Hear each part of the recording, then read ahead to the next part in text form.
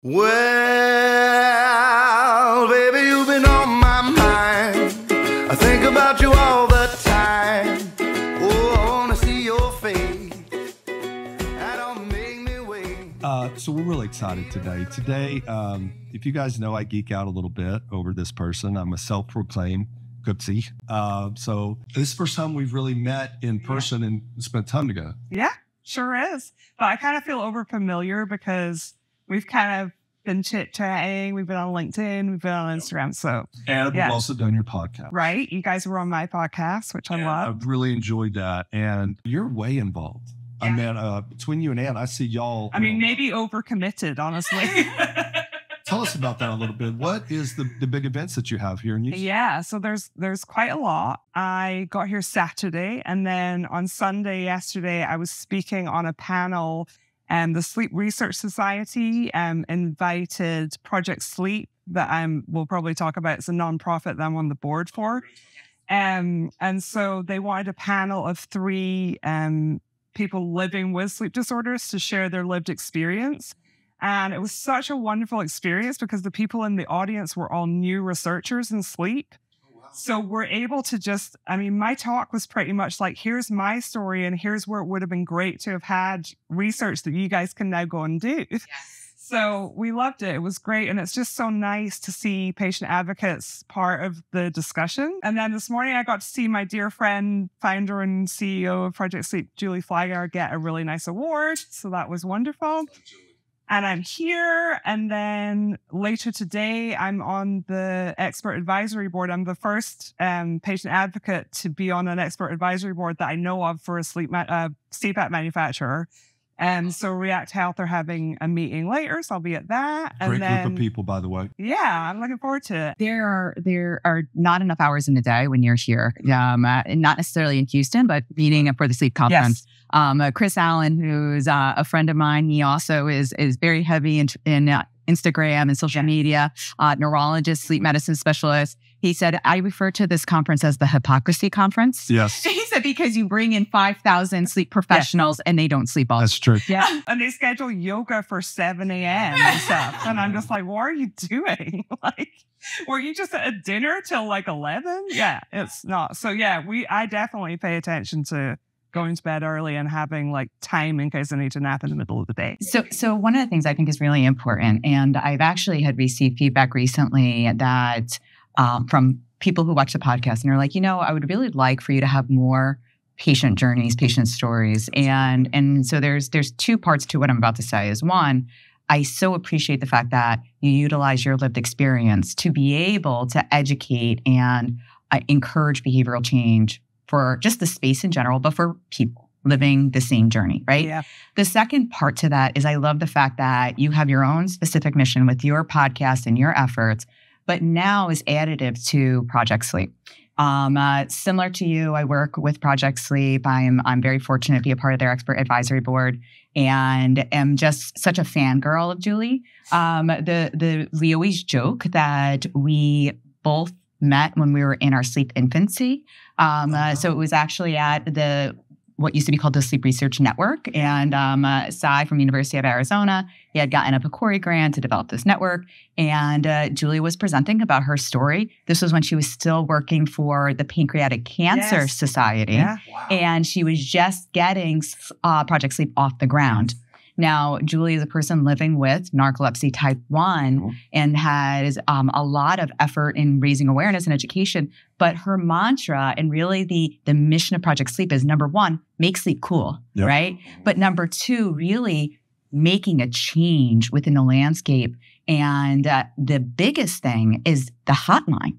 I mean, the new hotline from Project Sleep is a game changer. Tell us a little bit about your involvement in that and how you're seeing that already starting to flourish. Yeah, so I first met Julie actually because I'd read her book, and there aren't very many memoirs about living with a sleep disorder. So I had read her book and I just loved it so much. And so I was kind of a bit of a fan. And I'd been following a little bit what she was doing with Project Sleep, especially around advocacy in DC. And there's just a lot of really interesting things. So I had her come on my podcast. And honestly, I think she was just like, who is this woman with the sleep apnea podcast? And, you know, but after that, I just was like, we're just going to be friends. Yes. And she just had to get on board. Yeah, you really She don't didn't know have it a yet. choice. She didn't Didn't know it yet. yet. So I initially got involved just by trying to amplify everything they did and their message. And then I was able to, a few years ago, I did the Rising Voices I was going to program. just ask you that. Yeah. So it started out as Rising Voices of Narcolepsy. And so I said to Julie, like, have you had people with other sleep disorders do that program? So what it is, it's a speaker training program where they take people with sleep disorders and really help them hone a sort of 25-minute presentation that they can give in all different, like to companies, to schools, like wherever they can find speaking opportunities. And I'd done a little speaking, but I hadn't really looked at, well, how can I get my message across about my journey and all that. So I loved that. And so I helped them kind of tailor it for people with sleep apnea so that they very could interesting. come after me. Yes. And then we kind of, you know, me and Julie did become reciprocal friends. Like it wasn't just me following her around. So She started following you around. then we just like became friends. So then I kind of, you know, said to her, like, you know, we talked about maybe me joining the board of Project Sleep. So I did that a couple of years ago. And then I just was appointed chair at the beginning of this year.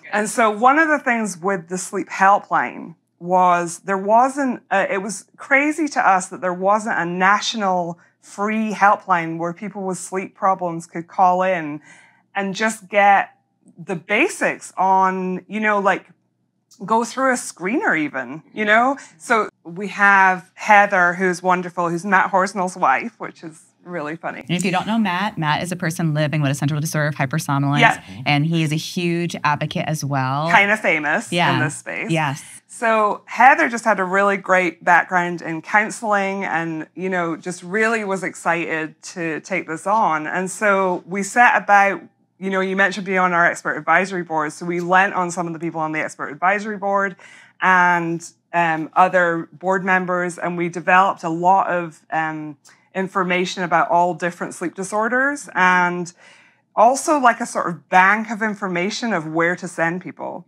So Heather, when people call, like it could be just that they're looking for an AASM sleep clinic, right? That's accredited, that's near to them. So there's that. And then there's other people where, you know, they just don't know where to start. Like, you know, it sounds like they have insomnia. So then we can send them maybe to a CBTI professional in their area. Sure. So as it's been growing, like it's amazing. I just saw some data back from the sleep helpline, and it's amazing that we're getting such a broad range of people. We just kind of thought because Project Sleep's programming had started in the narcolepsy space, we would have mainly narcolepsy people calling, but it hasn't been that way at all. It's been like a real broad range of insomnia and sleep apnea and exactly what we envisaged, right? Wow. Just being this awesome. Really broad-ranging, you know, resource for people. So yeah, it's been great. I have, you know, I think about metrics all the time. I'm just that, because, you know, is it scalable, right? Can this be, so do y'all know how many calls you get on average a month? Oh, is that a fair question to ask? No, that they do have metrics on that. I just don't know them off the top of my head. But because I'm curious if you get calls from like, I love this, by the way, you know, from someone who cares about somebody. My father has had this issue. I just spent... a lot of family members are calling. Yeah, we just did a hotel trip. We stayed in Florida. My wife was up and down all night. Is there somewhere we can go? And so they kind of do it by probably zip code, saying, okay, well, where are you located? And here's your professionals. How does somebody who wants to help with this, that's a physician, a sleep dentist, how do they get into your network so they can get these referrals? So, yeah, great question. So we've actually been asking, our last expert advisory board meeting, there were a ton of different doctors that we have on that board who were saying, oh, I actually have a lot of resources in my area. There was somebody that was in Illinois that had, because a lot of what the calls are about, and I know that you've talked on your podcast about this a lot, people who don't have access to really great healthcare coverage, so they don't have good insurance. And they're kind of in that gap where they're trying to access, sleep studies and care, CPAP and all these different things, and they don't really know where to go. And so that's what we're building, is this kind of database of all the different programs they can plug into in different areas. It's so varied across America. Well, if I always use this, how can I be helpful? But I happen to know an access to a lot of that. I would love to be able to help out with that, because here's the important thing. You just hit on something, and Anne's going to get fired up about this. That gap is frustrating. Yes. And on your podcast, you had mentioned something to me. I'm working with a couple different people outside of the United States. I love mission work. And so now using kind of the connections that I have is getting CPAPs and all that to people who have zero insurance, very poor. Yes. And I want to get them screened and get them CPAPs, get all devices, get whatever we need. You had mentioned that you had something like that on your podcast. I said, where could I get? I think we talked about the American the American Sleep Apnea Association. And they do have a program. There's also, so that's certainly where I'm sending people. And so Heather has all of this information. So I need to talk to Heather. If people call the helpline, she has like that at her fingertips. Yeah. So there's also the Reggie White Foundation. They also have a program. So those are the two places when people tell me, even if they kind of get so far as getting a diagnosis and a prescription for a CPAP, but they're looking at filling that prescription, and their out-of-pocket cost is going to be sometimes $1,000. It can, if they haven't met a deductible, it can be really high. So those are places that I connect people with a lot. Yeah, it's wonderful. That's awesome. I think that really what we're seeing is that this is a not-for-profit who has taken on a mission that really should be a government-sponsored effort. We do see this in the United Kingdom, right? Vicky Beavers is a friend of mine, and she runs the sleep charity, and they have done incredible work of really having a very similar model of how do we educate, how do we evolve, how do we fill the gap that clinicians aren't filling or the government isn't filling. There, it actually is government funded them. They do get government grant funding. However, there's still struggles with that as well. So not saying that it's so seamless, but it really is that call to action that we know at a societal level that everyone sleeps. However, more and more people are sleeping poorly. And so being able to not only just do a screener, but also connect them to what the next step is becomes really highly relevant. And honestly, the amount of people that don't know that sleep is a specialty in medicine is staggering. They're like, there's a doctor for that? So just even connecting people, with a sleep specialist is a big step, I think. Yes. And I think that knowing, like, I'm in the sleep field, we're all in the sleep field, knowing that all of these resources exist, but then also being able to say, well, who and when and why, because that sometimes is a challenge for me in a clinical practice. I have my dot phrases, right? Like dot websites, dot whatever. And that's how I'm able to try and organize it. But it's still helpful to have an additional external resource, because I never want to be the rate limiting step, right? If a patient wants to be empowered in their own journey, having these things readily available outside of a healthcare system is important, because it allows for them to actually dictate what their journey is going to be, rather than me being the barrier to getting to where they want. Yeah. Jim. I think too, having access is the most important thing. And for what you do is being that advocacy to go out and tell people about where to do it. But that's not, the step is still that person being compliant. And if you recognize that you have, just like you have in your own journey, that I have this sleep disorder, this is what I need to do. But it's still having them continues to take those steps.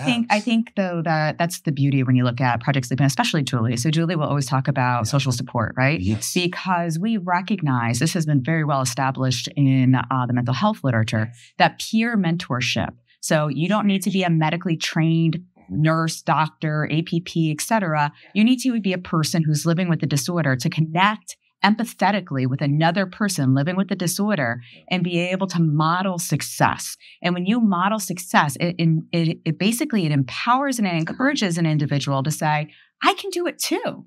I don't have to accept the lesser version of who I am. I don't have to accept that I can't breathe at night, or I'm only going to get the 4 hours of sleep, or that I'm going to be excessively sleepy and that limit every other social aspect of my life. So I do think that it's a great opportunity for there to be multimodal offerings. So it's not just you have a hotline and here's some resources. It's I have a hotline, here's some resources. You found your community. You want to tell your own story. Let's show you how to do it. I mean, it really touches on so many different areas. And what I love is that it also is encouraging the use of other foundations, right? Hypersomnia Foundation, Wake Up Narcolepsy, American Sleep Apnea Association. These all have developed with the right intention. However, if you're the unfortunate individual who has OSA and insomnia and restless leg, and now it's how do I know when and where or how to even access some of these other resources? So I think that's one of the things that drew me to Project Sleep in the first place was learning about the work that they were doing with Advocacy in DC. So every year they have a sleep advocacy forum where they're inviting every single patient advocacy group. So anyone with anything to do with sleep is invited to go to that. And so we're so much more powerful together. Yes. And I think that, like there's just power in numbers. Like when we do our Hill Day, there's a bunch of us, and I think if we didn't all like restless legs and narcolepsy different groups and sleep apnea groups, if we didn't join together, that it's just not as powerful. Yes. And it also helps in removing the idea of that we're speaking into an echo chamber. Right. So my biggest criticism that I've had in regards to sleep is that it tends to be sleep people talking to other sleep people about sleep problems, and us all going, yeah, it's really important. Can't believe other people don't think it's important. And so as a part of my role I'm on the board of directors for the Sleep Research Society's foundation. Some of the things that we've been discussing is how do we actually commingle across other disciplines, right? How do we partner with the American Academy of Neurology? How do we partner with the psychiatry academies? How do we partner with the American Heart Association? Because it is about being able to diversify and demonstrate the storyline of that this all matters together. The challenge in healthcare is that you have the patient who wants to do this, and these are the advocacy organizations, industry's over here, clinical is over here, insurances are over here, very, very far away, definitely not touching the patient in any good way. And so the reality is that a lot of what you're describing, especially with like Hill Day and advocacy, in DC, is that you also make sure that those other people are listening and having a voice as well. And so that shared voice definitely creates a strength that is much more difficult to ignore. And I think I always take a much bigger view. Like when I started my podcast, it seems so random that like a suburban mother of two would just randomly start a podcast about sleep apnea. But for me, I was sitting in a doctor's office, not a sleep specialist office, just a regular doctor's office, had a really long wait, and I started reading a magazine, and it happened to have an article about sleep apnea in it. And the whole thing was about CPAP, and I'd been on CPAP at that point probably for like 10 years. And at the end, it was like, some people don't do well with CPAP. For them, there's oral appliance therapy and, surgeries with the ENTs, and there, is this Inspire implant thing. And I just thought, I don't know any of these things. And I kind of kept thinking there must be other people living with sleep apnea out there that don't know any of this. And so that was when I really started looking for a podcast I could listen to with other people living with sleep apnea talking about their experience of all these different treatment options. Sure. And then when I didn't find it, I just decided to go in the closet and get recording. I'm curious because I also geek out on all the new technology that's coming out, right? Yeah. I really like the Sunrise, stick-on strip thing that they did. So that was an interesting one that I tried, last year. But I just listened to the Enzo Data webinar the other week where they're talking about using a pulse oximeter, but their new AI way of reading that data and like how they can use that to test. So I just think this is such a big problem. Like we don't have enough sleep specialists. We don't have enough, like even if every single person wanted to get diagnosed, we just don't have enough actual physical sleep. You know, I feel like we need to save that for all the people with all the different sleep disorders. So it's not just sleep apnea. Like there's a lot of people where their sleep apnea home test will be negative for sleep apnea. And I'm always encouraging people, if you have all of these symptoms that drove you to get tested, you're going to now want to follow up and do an in-lab sleep study to figure out what's going on. 100%. Because it's like the number of people who, you know, have gone through that and people just tell me their stuff all the time, which I love. And so people are always emailing me and like, I listened to that podcast and then I went to get a test and they sent me home with this test and they said it was negative, but I'm feeling like super excessive daytime sleepiness and like all these different symptoms. And I'm like, so now you go back to your doctor and you push to have an in-lab sleep study. And that's an example. And that's an example of the value of peer mentorship, right? Because if the limitation of what a patient on their medical journey knows to do is only based on the information they're getting from their healthcare partner, right? That's going to be the beginning and the end of that journey, right? And we see this plagues many people with different sleep disorders. For myself, for individuals who have narcolepsy and idiopathic hypersomnia, 3 to 5 different specialists telling you like it's normal or it's in your head or it's depression, et cetera. Those now become your character traits rather than your pathology that you're battling. Which is exactly what happened to me. So I kind of went probably at least 10 years with all of the symptoms and going to doctors with those symptoms and saying, I have daytime sleepiness, I have morning headaches, I'm waking up gasping. You know, now it's like, yeah, you should really get a test for obstructive sleep apnea. Yes. But at the time I was told you're stressed. You have insomnia. And then you're pregnant. So it's really normal to be tired when you're pregnant. Yes. Well, you know, so it took a long time. And I think that what drives my work really is not having anyone else go through what I went through and trying to make sure that everybody that has symptoms gets a diagnosis as quickly as possible. Yeah. And I think the other part that you've touched on is are we being as judicious as possible in regards to what is that algorithm or that approach to when someone is saying, I have a sleep complaint? And so the knee-jerk reaction has now been conditioned to get a home sleep test. The reality is what was the role of the home sleep test? The home sleep test was developed for those who had a high positive predictive value for OSA. Yeah. So do you have, like, I can look at you and hear your story and I'm like, 99.9%, OSA is what your challenge is. Let's get you diagnosed quicker. And the challenge as we're moving into more of these streamlined, sexy, clean, yes, it's more accessible, but I have a more limited data set, which now is limiting my understanding of your personalized needs or completely missing the mark whatsoever and not actually diagnosing the condition, perpetuating the internalization of it must just be me, that I'm just not one, two, or which is amazing how quickly you go to that. And especially for so many people, especially people with sleep apnea, anxiety and depression is almost always, it's so prevalent in those people. And so I think sometimes, people tell you, well, there's really nothing wrong here, nothing to see. Yes. And you're already feeling kind of low and you don't feel like pushing and advocating for yourself. Yes. And it just, the more that we can just normalize all of that and say, lots of people are in the same situation. Here's what you need to do for the betterment of your health, and like. Yeah. I would say one of the things I'm excited about is, if you remember last year, we had the NATIS R&D team on, right? And so NATIS is one of the world's largest neurodiagnostic companies, and they live in the neurology space and the sleep space. Sleep is a neurology space, right? And so they have... Spot the neurologist in the room. So, we get it, Anne. Brain-based. So they have...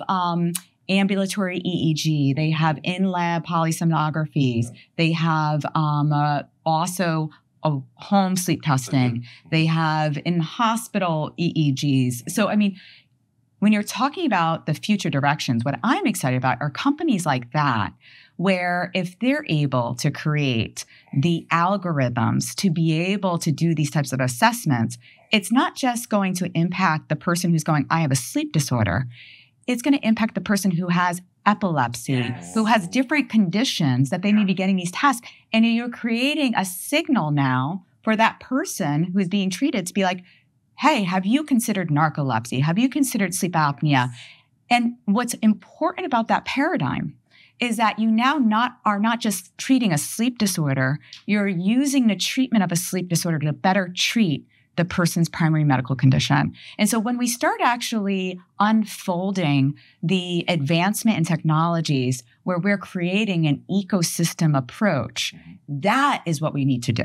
The concern I have when I walk the exhibit hall are all the point solutions that don't talk to one another, that then are going to result in the story that you just described. Yeah. And I think another thing that I am actually really excited about, though. She's like, I had enough time. I had enough time to come up with one, but I am excited for remote patient monitoring over a longer period of time. Yes. Yeah. Because it's astonishing how much I think we're starting to realize people on CPAP. So I've been on CPAP now for 16 years. Wait, so you don't have to monitor for just 90 days? Sarcastic, sorry. But so I find often, people are kind of thinking, well, I mean, it's amazing that this machine tells you, like, this is how many events you had and all of this, but it's not infallible. Like, there's, so I think that it's one of those things where monitoring the actual patient for what's happening with their heart and, over a longer period of time is so useful. And I think we're going to see more of that. I'm very excited about the new gene testing that they're doing. I don't believe in coincidence. Everybody knows I believe that's God's way of staying anonymous. And so on my flight, I had to sit on the tarmac for an hour and a half. The person sitting next to me, I'm not allowed to say any names, is doing some really cool stuff. And she's actually giving a talk tomorrow. They're calling it the fatigue gene. And so right now they have tested 100 patients, and it is fascinating to me. What I've always tried to say is that we don't treat sleep apnea and narcolepsy, other things like we do diabetes or whatever. Yeah. So the earlier onset that we can find out. So that's all in its infant stage. Always good to see you. Just like you manifested with Julie to be your best friend, I have been manifesting for us to be best friends. Here I am. For you to be on the podcast. I'm so blessed to have this space and for you to come on today. And I love Thank you for having me. Appreciate it. And last and not least, thank you for sleeping around with Dr. Anna Matthew. Thank you so much for having me. We're just keeping it between sleep friends. We are. Did this episode leave you wanting more? Then make sure you subscribe and check out this episode right here.